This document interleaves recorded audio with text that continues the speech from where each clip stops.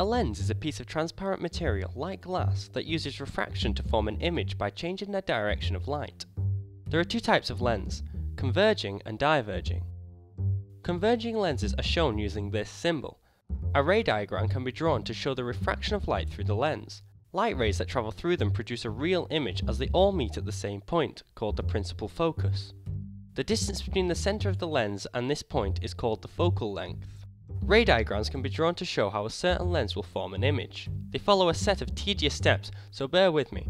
Firstly, a principal axis is drawn through the middle of the lens, and the object is placed with its base touching the line, usually represented as an arrow.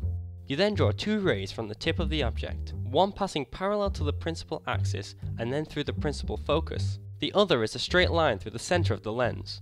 The point where the rays meet is the tip of the object's image. Ray diagrams allow us to work out whether the image will be magnified or diminished, upright or inverted, and real or virtual. The image you see through a magnifying glass is magnified, funnily enough, upright and virtual because it's on the same side as the object. This happens to converging lenses when the object is placed between the lens and the principal focus. You can work out the factor of magnification by dividing the image height by the object height. For example, the image here appears to be 75 cm high when viewed through the magnifying glass, but the object is only 25 cm. This means the magnification is 3 times bigger than the original object. Thanks for watching. Make sure to hit the like button and subscribe if you enjoyed the video and want to see some more. You can also follow me on Twitter at DoodleScience if you want to.